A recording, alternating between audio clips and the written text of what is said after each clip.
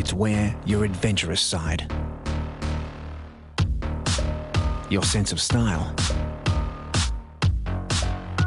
and your passion for what's new come together.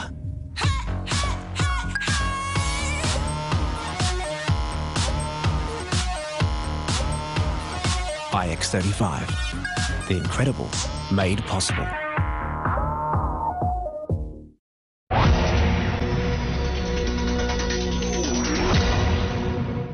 Hello, Aggie Bradshaw with you. Police have responded to a two-vehicle smash in the state's northeast. They say two cars were involved in an accident at Snake Track at Legglewood yesterday. The road was blocked for much of the evening with no report of injuries. The Greens leader has attacked an Aboriginal organisation after they offered to drop a court case in return for land handbacks. It comes after Tasmanian Premier Will Hodgman announced plans to open up the discussion about handing land back to its traditional owners.